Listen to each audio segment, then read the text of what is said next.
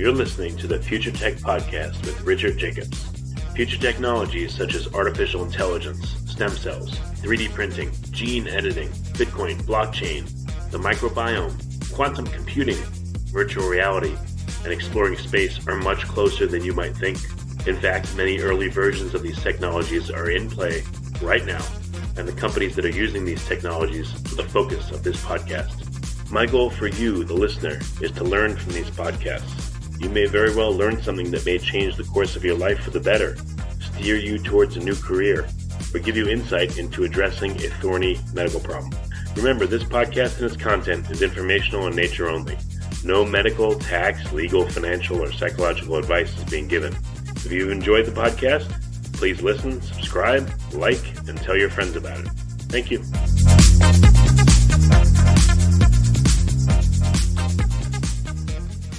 Hello, this is Richard Jacobs with the Future Tech Health Podcast.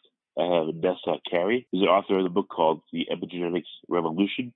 And epigenetics is an up-and-coming area of science. It's super interesting. So, Nessa, thank you for coming. It's a great pleasure to be here, Richard. Yeah, just start with the basics, if you would. What is epigenetics? So epigenetics is a scientific discipline that investigates and explains an awful lot of things that can't be explained by genetics alone.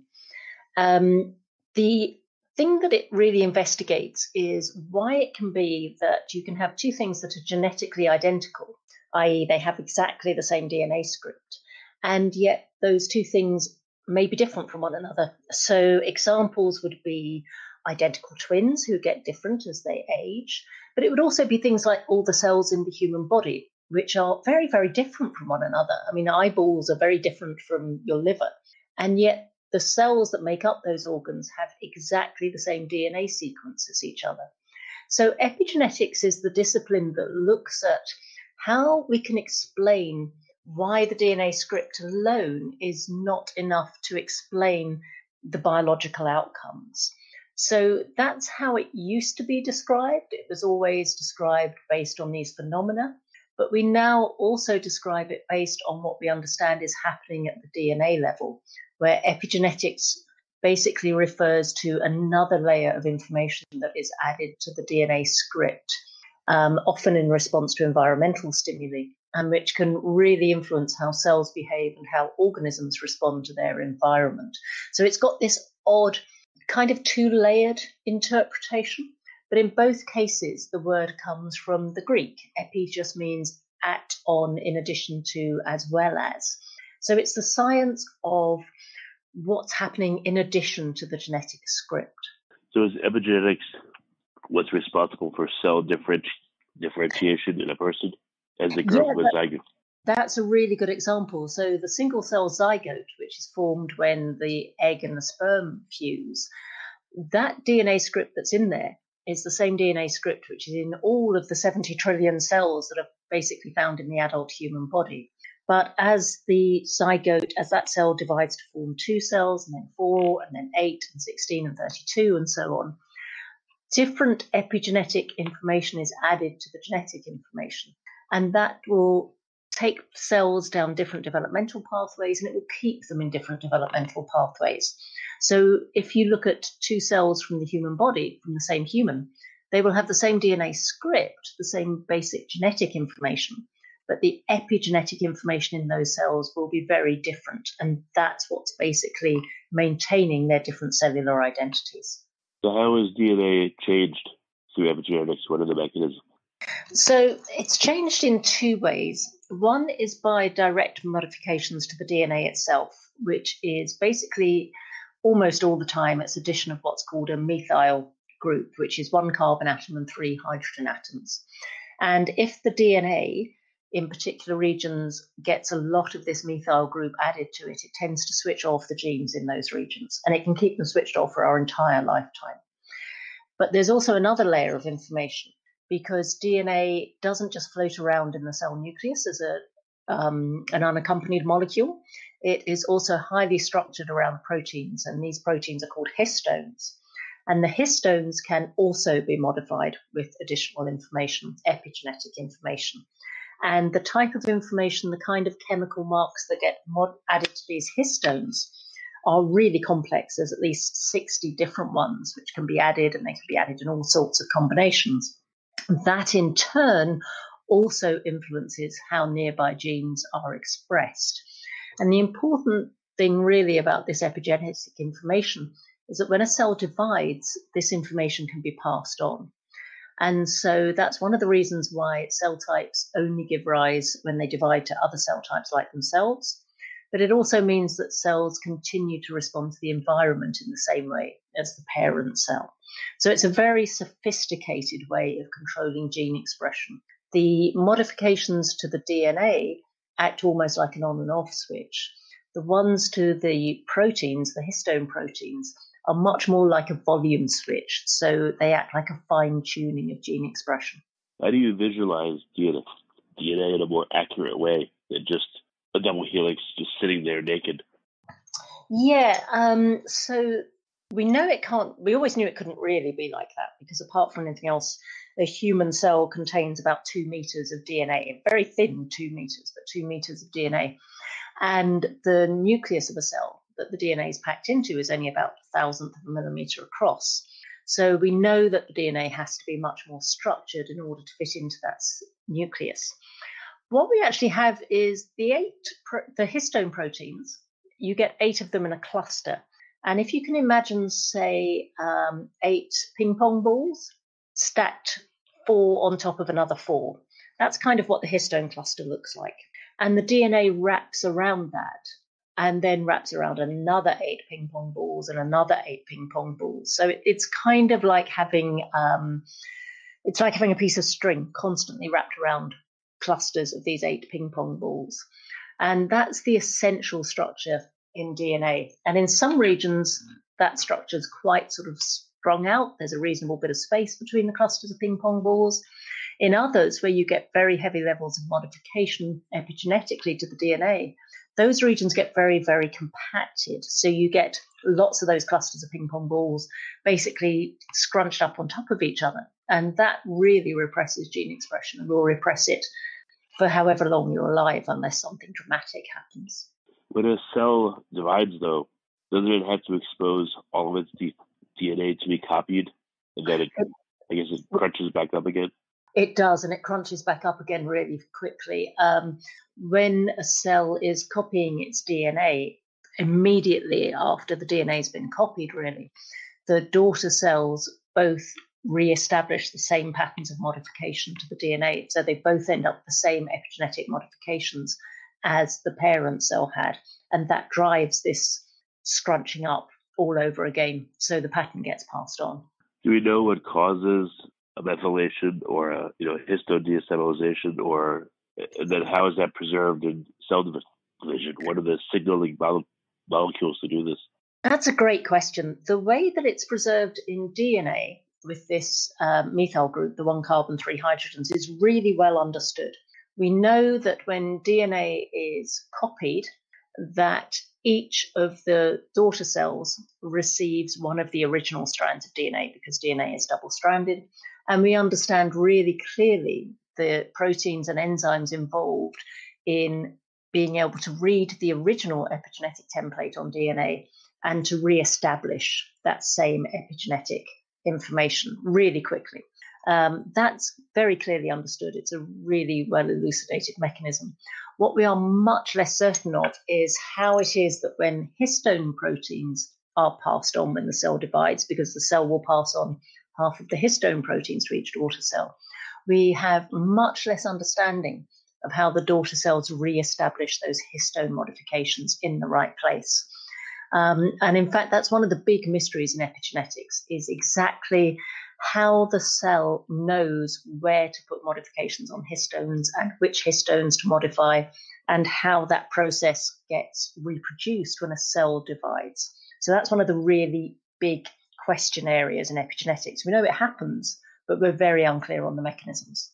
Yeah, it seems like there's a baseline modification to differentiate cell types, and then there's an additional one to adapt and respond to environment, as you go throughout your life.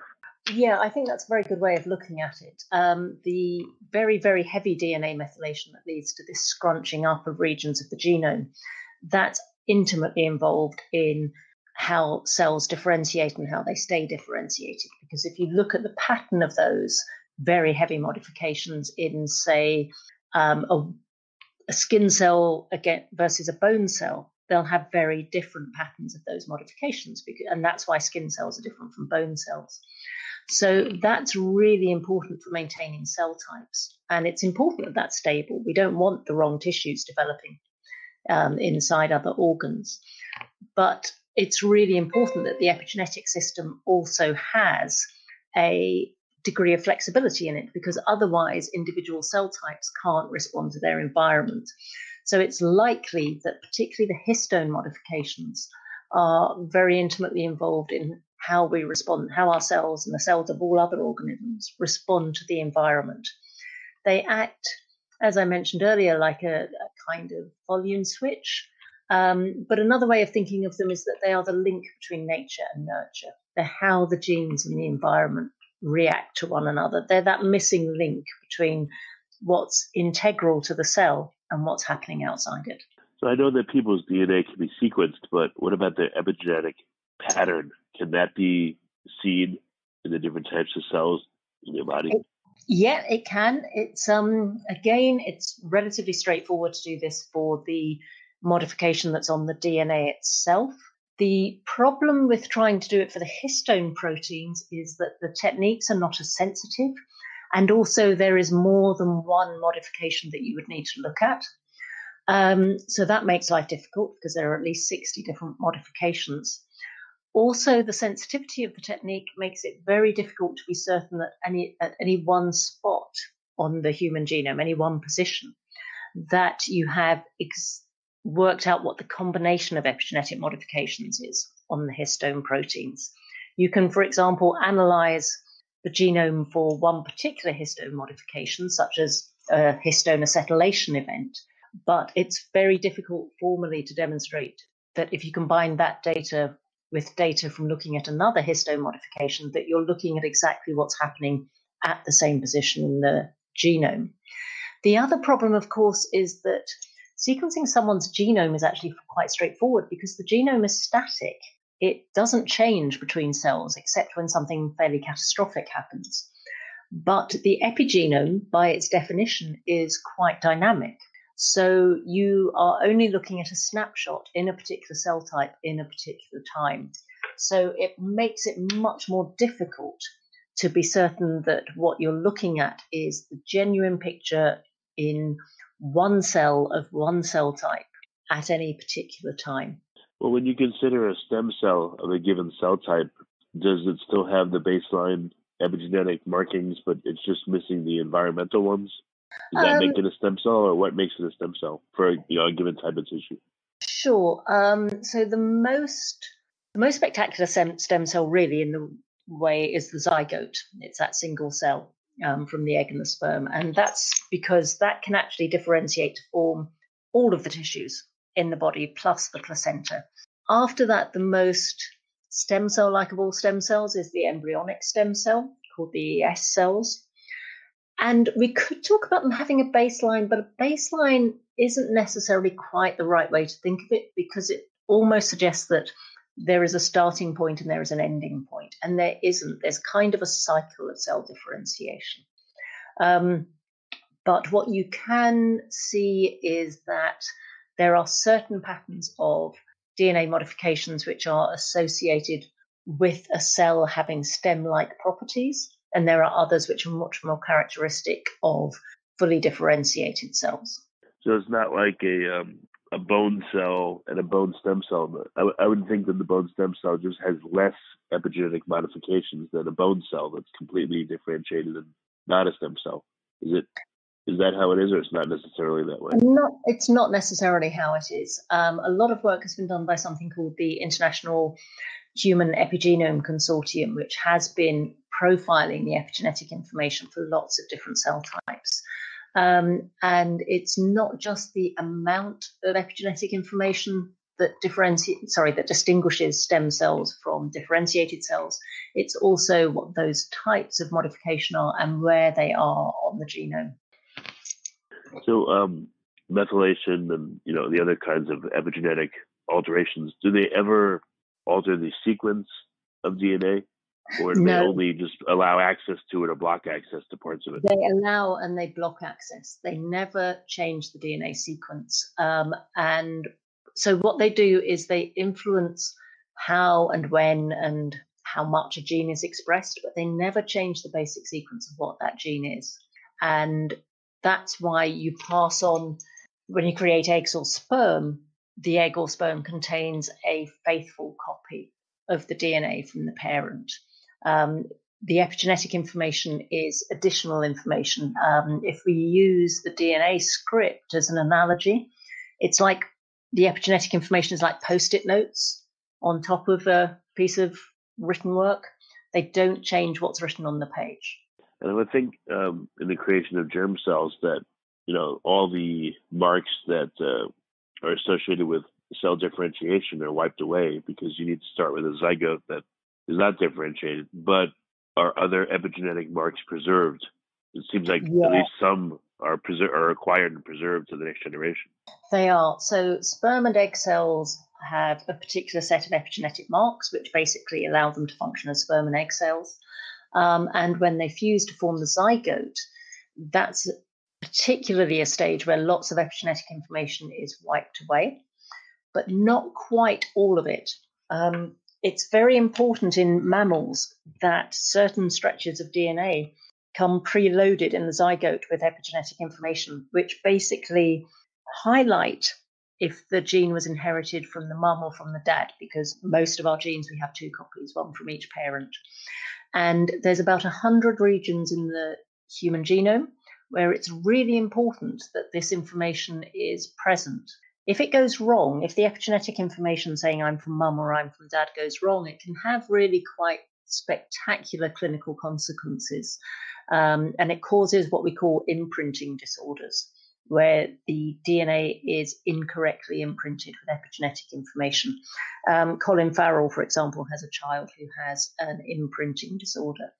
So although most epigenetic information is wiped away, there are these important regions called the imprinted regions where actually it's vital that information is retained. It's strange. What do you think? What do you think governs epigenetics? How, let's say I start smoking, I would bet that it causes a whole host of epigenetic changes, but how mechanically might that happen? What instructs the DNA to allow itself to be changed and to be methylated or this or that to happen? How do you think that works? We're still, unfortunately, really hazy on a lot of the details of how environmental changes create or drive epigenetic changes. One thing that seems quite likely is that there's a kind of circularity between gene expression and epigenetic changes. So if you start doing something new or a new stimulus hits your cells, it will set up signaling changes within the cell. So, for example, the one we're all familiar with is if you start eating lots of sugary foods, your pancreas starts creating lots of insulin, and your cells in muscle, for example, start taking up much more sugar in response to that insulin. So we know that there are mechanisms in cells that drive an immediate reaction to a new stimulus. That then changes gene expression, and this is where it all becomes a bit circular. So those signaling mechanisms in the cell start driving changes in gene expression, partly based on the binding of small proteins called transcription factors to DNA. When the expression of the genes starts to change, that also changes, in many cases, the type or the amount of epigenetic information on the cells that are being actively expressed. That in turn can then make those genes more epigenetically susceptible to changing their expression again when the same stimulus comes around. So we have this sort of circle where the more gene expression there is, the more epigenetic change you get. And the more epigenetic change you get, the more likely it is that the gene expression will change. So it's, but one of the issues is that it's very, very rare that we have all of the information that we need to understand the exact sequence of events. And that's partly because of a limit on the technology. We know the questions that we want to ask, but many of these questions rely on looking at things like very, very tiny amounts of proteins or other chemicals or molecules in cells. And many times our technologies are not good enough to do that at the moment. So we can hypothesize, but it's quite difficult to test these questions at the moment. Yeah, you wonder why some, the Dutch starvation winter, during World War II, it affected the children and grandchildren of those people. But, if I don't know, again, if I smoke cigarettes and then stop and have kids, it doesn't seem to affect them, for instance. So, or if I'm a weightlifter, and my kids are not necessarily in big muscles, it's strange that some changes are heritable and some are not. And I don't know if we know why. We don't know why.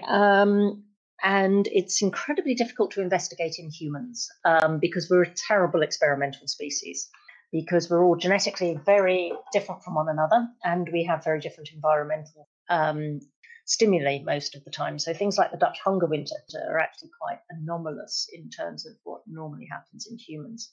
We do know from animal studies, for example, in mice or in rats, that if you change the diet very drastically in the parental generation, so in male rats or female rats who are going to create offspring, we do know that if you start messing around with the diet quite spectacularly, that you start seeing changes in, for example, the metabolism of the offspring and in some cases of their offspring. And we can see that this is not happening through changes in DNA because it's happening at far too high a rate.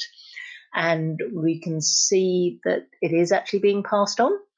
And it kind of makes sense as an environmental response to give the offspring a better chance of surviving in what the body assumes is going to be an abnormal nutritional environment. One thing that was really odd is that the expectation with these experiments was that the regions that would be carrying the epigenetic information that had been passed on would be those imprinted regions that I talked about, but it doesn't seem to be the case. So we don't really know how this information is passed on. We know that in certain situations, you can spot that there are unusual epigenetic modifications in the parent, rat or mouse, and in the offspring. And it's very tempting to say, they've passed on the epigenetic information. They may not have done it directly. It may have been that they passed on, for example, this information in terms of things like other molecules within the sperm or the eggs, and that then the epigenetic information got re-established. So there's an awful lot of black box work here at the moment. We know that in certain specialized circumstances, epigenetic information is passed on from parent to child, and you can demonstrate this in all sorts of species. But we are very poor at being able to unravel exactly how that is happening. And in humans, it's usually massively overstated as a phenomenon. For most humans, it's probably not actually that important in the great scheme of things. I guess when a female of whatever animal species is pregnant, that's the time where the fetus is probably most susceptible to epigenetic change. And then it influences the mother, influences the fetus. It certainly is. We know that in humans, for example, the first trimester is incredibly important for the health of the resulting baby and the health of the adult. So there is this concept called the fetal origins of adult disease, which basically means if the mother has, perhaps for whatever reason, a very unhealthy lifestyle, maybe she doesn't have enough access to good nutrition, that can set up a pattern of gene expression in the fetus, which means the fetus's responses to nutrition will also be abnormal. And that can affect an individual for life. It's very likely that those abnormal changes are actually a result of epigenetic modifications. It doesn't necessarily mean the mother passed them on, though, because if the mother's experiencing something, then the fetus is as well. In animals, we can see again that it can be a quite significant stimulus, and there may be direct passing on of epigenetic information. But if what you really want to look at is if the response of adults to a stimulus gets passed on to their offspring, you really need to do this in species like fruit flies or mice or microscopic worms that we use all the time. And you pretty much always in mammals do this by changing things in the paternal line, not the maternal line. So you expose the fathers or grandfathers or whichever generation you want to think of, you expose them to the stimulus. You don't do it through the maternal line. And that's because in the maternal line, it's really difficult to sort out if you're seeing direct epigenetic transmission or you're seeing, say, changes to the uterine environment. It's very difficult to work out what the mechanism is there. Yeah, interesting. Epigenetics itself, it seems to be contrary to the part of the neo-Darwinism that says random mutations are responsible for evolution. It seems like this is pure adaptation within the life and across the generations. I mean, how do you reconcile the two in your mind? I have no problem reconciling the two. Darwinian evolution and the origin of species and the whole process of natural selection in the vast amount of the biological kingdom, the vast amount of the time, that's exactly what's happening. You're getting the development of random natural variation, which will be through random genetic differences. And if that gives an organism an advantage, it will probably have more offspring. And so that change will be passed on. And that's what's happening almost all the time. It's very clear, however, that in certain specialized circumstances, you do get epigenetic information passed on as well. So you're absolutely right. That is a kind of neo-Lamarckism. It is the inheritance of acquired characteristics. I don't think it undermines the Darwinian model at all. I think it's a tweak to the Darwinian model. And I think what it generally has evolved to do is to give the offspring a hopefully slight advantage, or even a big advantage would be great, when they're born, with the kind of evolutionary assumption that what they're about to encounter are abnormal circumstances, such as a period of lack of access to food. So by using the epigenetic system, what biology is doing is basically giving those organisms that can pass on useful epigenetic information a bit of an advantage. But that advantage typically in most of the experiments that have been conducted dies out after a few generations, which is kind of what you'd expect because biologically speaking, geologically speaking, conditions tend to be stable over the long term. So I think this is a kind of tweak to the Darwinian system. It allows for immediate adaptation, but without the danger of changing the underlying genetic script, which has evolved typically over millions or tens of millions of years, and is generally speaking the script which for a particular species is most useful for most of the organisms most of the time. So I think it's just a tweak. I know people get very exercised about it, but I always think Darwin was the most consummate data-driven scientist. I can't imagine he'd be that bothered. If the data is showing us something, I kind of suspect Darwin would be saying, here it is, this is happening, now let's find an explanation for it. But I don't think it undermines the fundamental applicability of the Darwinian model. Well, if you consider, global climate change, could you reason maybe that's going to cause a persistent epigenetic change in us, and then over time maybe that would affect the underlying DNA at some point, maybe lead to speciation? Do you think that that's happened maybe in the Earth's history? I think there's a very slight possibility of that. I think when you look at the amount of variation which exists, for example, in the human genome, it's probably already enough to compensate for those kind of big global changes. And if it isn't, I doubt that the epigenetic system will be enough to save us. You're absolutely right in that if the stimulus continues for a long time, you would expect to see that there is an advantage to having these epigenetic modifications passed on. But one thing that we have to remember is that the epigenetic system by its very nature is dynamic. So although changes happen a lot and we tend to focus on the ones which are useful, we can also have changes happening quite spontaneously which will be countering that and may not be useful at all. So if I'm looking for my best chances of survival, I'm still going to be betting on the genetic rather than the epigenetic system in terms of passing on to offspring. It is kind of out of left field, but I forgot about the microbiome. Do we think that the microbes that are commensal with us, do you think that they're able to instruct us or help us to adapt, help us to accumulate certain epigenetic changes based on the microbes that we have within us? Yeah, I think that would almost inevitably become the case, that we will discover that.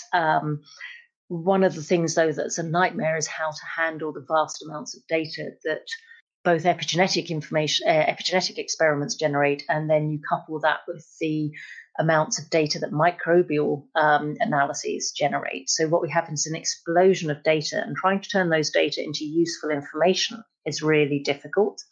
But I think it's inevitable there will be crosstalk between the two systems, some of which will be through mechanisms we can't even envisage at the moment, but others will be because, for example, certain bacteria produce chemicals, one of them is called butyrate, which we already know can influence the epigenetic system quite dramatically. So I think we'll see a lot of correlations. What we'll have trouble doing is unraveling the correlations from actual causative relationships. And again, we need not to fall into the trap of trying to think everything runs in a linear fashion from A to B to C to D onwards. I think what we'll see is that there will be, for example, compounds produced by the microbes living inside us which change the epigenetic system, but also the epigenetic system itself will influence which microbes thrive within us. So we'll have a huge amount of crosstalk, but it will be a nightmare to try and unravel all that data. Well, then to make it even simpler, what about endogenous retroviruses that are inserted into our DNA? So, legend has it, I guess, 8 to 10% of our DNA supposedly is endogenous retroviruses? Yeah, absolutely. We carry around a vast historical document within our DNA of all the viruses that the human race has encountered over time. And there's enormous quantities of them lying in our DNA. Some of them are completely non-functional. Their sequences have just become degraded. They're probably never likely to be a problem. But there are others that can be reactivated in one way or another. They won't necessarily become full viruses, but what they can start doing is basically moving about in our genome and disrupting gene expression. The epigenetic system is incredibly important for keeping these under control. It's one of the things that we are now starting to realize it does, is it basically keeps these endogenous retroviruses silenced. And so it's one of the reasons why in developing new drugs that target epigenetic mechanisms, we have to be very careful that we don't start doing things like reactivating these kind of sleeper agents which are sitting in our DNA. It's so complicated, it's insane.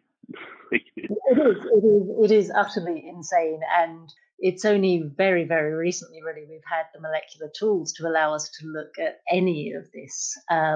So in the past, the epigenetic system tended to be ignored a bit, simply because it was too difficult to engage with. Biologists, we're really, really bad for, if we don't know what something does, we pretend it does nothing, or we just ignore it. And we just pretend that we've made a conscious decision, but often it's just we do the experiments we can. So what are some of the major research arms in epigenetics that you're seeing out there? Certainly where all the money is in drug discovery with epigenetics. It's very attractive to try and modify the epigenetic system to treat human disease. And there's already been success with this. There are drugs licensed which are very good at controlling certain types of cancers. And they work by actually changing the way the epigenetic system is working. But it's becoming very clear that for quite some time now, the pharmaceutical industry has been trying to work on other aspects of the epigenetic system to create new therapies, originally for cancer, because cancer is the big thing that's actually easiest to try and treat epigenetically. We know, for example, that about 15% of cancers, the epigenetic system has gone really, really crazy. So we think the epigenetic system may be driving some of those cancers. But also long term, the epigenetic system may be involved in many of the conditions which are actually crippling health services throughout the world. And these are the chronic conditions. These are the conditions that you develop and may stick with you for 20, 30, 40 years. So things like type 2 diabetes, or we could also look at things like heart disease, any of the neurodegenerative conditions such as Alzheimer's. We really don't understand why those diseases take such a long time to develop. And once they've developed, why they persist and why the person remains affected by them for so long. And a very attractive hypothesis is that in those conditions, there's nothing wrong with the genetic system. We know there's nothing wrong with the genetic system. The DNA is fine. But it's a very attractive hypothesis that actually what's gone wrong is that the genetic information is being badly used. It's being expressed in the wrong way, possibly because it's developed a pattern of epigenetic modifications which have gone wrong. If you can reverse that abnormal pattern of epigenetic modifications, the hope is you can either stop the disease from progressing or maybe even reverse it. And that's where we're seeing the biggest amount of research funding going into this. Billions have been spent by various pharmaceutical and biotech companies and their investors. In the academic field, we've seen a lot of money spent on characterizing exactly which modifications are present at any time on any organism. But also we've seen the work on the inheritance of these epigenetic characteristics. And we're starting to see people moving into particularly things like epigenetics in the brain and how the brain works. But again, the brain is a fantastically complicated organ to work in. And so that works at its infancy, but I think we're going to start seeing really big developments in that field, probably in about 10 years' time. Yeah, and going back a little earlier, are we able to use imaging to see, the histone patterning of DNA? We can use imaging to a small extent, but it gives us a very crude picture. So you can just show, for example, that a cell nucleus has very high levels of a particular type of histone modification, but you wouldn't be able to see which genes that was on. The kind of analysis that we do much more is basically an adaptation of the DNA sequencing analysis, because that gives us much more detailed information and it gives us much more quantitative information. And of course, scientists always like being able to measure. I guess it would be interesting to see someone's epigenetic marks and how they change over a period of time, or again in response to various stimuli, smoking, exercising, diet, etc. Absolutely. And we can do that. And there are already people doing things like looking at what happens when people exercise. And there was a very flashy, although I'm not convinced particularly meaningful experiment done in this, which was basically identical twins where one was up in the space station and the other was on Earth. And their epigenetic information was analysed before and after to see how they changed. The problem is that there are so many variables in that situation. So it's very difficult to say, oh, look, if you go to space, this is what happens to you epigenetically. But one of the things we are starting to see is that people are now starting to publish profiles of, if lots of people do lots of exercise, we see these consistent changes to their epigenetic system. Now, of course, it's always difficult to demonstrate those changes are anything other than just markers of something happening. They might be telling you that certain genes are being perhaps switched on, which are helpful, but they might just be telling you that the person is doing a lot of exercise. So it's very difficult to be sure that we're getting information that allows us to make decisions. And I think we'll see a lot more of these kind of studies coming out, but they're really quite challenging to interpret. You have to be incredibly careful in this field. It is a field where absolutely association does not imply causation. That's true throughout all of biology.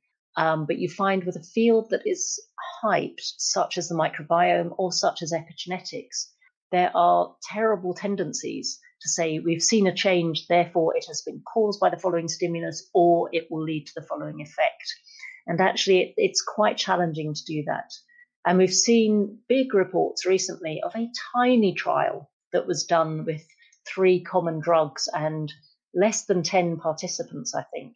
And the claim was that after taking these drugs, epigenetic markers of aging showed that the patients were biologically 2.5 years younger than they had been when they started the trial. Now, in that kind of experiment, which was done with humans, there are so many unknowns and so many conflicting variables and so many assumptions built in that we have to be, I think, rightly a little skeptical when we see these sorts of claims. This is kind of a general thing, but do you get the feeling that science or biology will be irreducibly complex to the point where you can't, progress will be so slow it'll just go nowhere unless you are willing to make big leaps, or, be okay with confounding variables in order to make progress? I think we have an assumption at the moment that we will be able to deal with all the confounding variables because of the approaches of big data and artificial intelligence. I'm not completely convinced that that's necessarily going to be the case. I think those approaches are going to be very valuable, but we do still need to nurture the generation of scientists who can develop a hypothesis and test that hypothesis in a very precise and controlled way. I also think there does come a point when you start seeing so many domains of data that you can see that the complexity of a system expands exponentially, and that will make things very difficult in terms of drawing conclusions. I think also we have to be very aware of what are the questions that we're asking. So if you think about things going on in the human brain is probably the quote I always use, I'm afraid I can't remember who it's from originally, is that the human brain is the most complex 1.5 kilos of matter in the universe. And thinking that we will be able to unravel everything about the human brain, I am not entirely convinced. I certainly don't think it will happen in my lifetime. So I think we have the ability to generate vast amounts of data. We struggle to convert that into meaningful information. And we need still to be very, very good at asking the right questions, not just collecting a load of data. Well, very good. Last question or two. What is your research about? Like, where is it going to go from here? What area of epigenetics do you want to hang out in and advance? So these days, I'm absolutely a voyeur in the field. I watch what other people are doing. I'm sadly not doing any research in this myself anymore because I no longer work for the drug companies. So I keep my geek on by continuing to engage with the scientific community and being a part-time writer, basically. I would really like to see this field making progress in really identifying the right patients who will benefit from the right drugs targeting the epigenetic system, because that's kind of all through my working life as a professional scientist. The thing that I was most excited about doing was doing stuff that would make an improvement to human health. So that's kind of where I would like to see the field going. And I look at some programs and drugs which are in the clinic now, and I know that somewhere along the line I played a small role in helping them get there. And that's a great feeling. So that's the area that I'm most interested in seeing.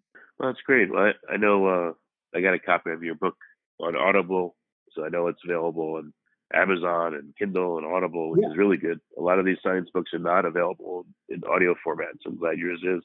Yeah, what's another good way? Yeah, what's another good way for people to get in touch or ask questions? To ask me questions, or to ask questions generally? To ask you, possibly ask you questions. Is there a forum where people, if they want to ask you questions about your book or about epigenetics, that they can contact absolutely. you? So I have a website, which is just nessacarey.co.uk. And on that's got various contact details for me. So I'm contactable via mail and also on Twitter, of course. So I'm always delighted to hear from people. I love it when people get in touch to ask questions. And often you find the most interesting questions are from people who come at this from a completely fresh perspective, rather than professional scientists, because they so often ask the really fundamental questions that make you think, God, do I even understand this properly myself? And yeah, that's a great question. And can I really explain it rather than just describing it? So I love it when people get in touch. I really hope some people do after this. Well, very good. Well, Nessa, thank you for coming. It's been a good call. It's been great to talk to you, Richard. Thanks very much.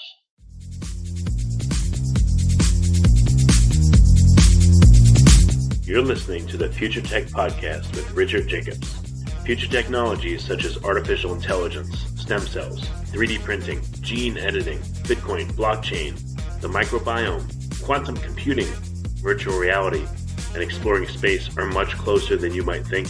In fact, many early versions of these technologies are in play right now, and the companies that are using these technologies are the focus of this podcast. My goal for you, the listener, is to learn from these podcasts. You may very well learn something that may change the course of your life for the better, steer you towards a new career, or give you insight into addressing a thorny medical problem.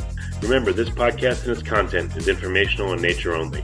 No medical, tax, legal, financial, or psychological advice is being given. If you enjoyed the podcast, please listen, subscribe, like, and tell your friends about it. Thank you.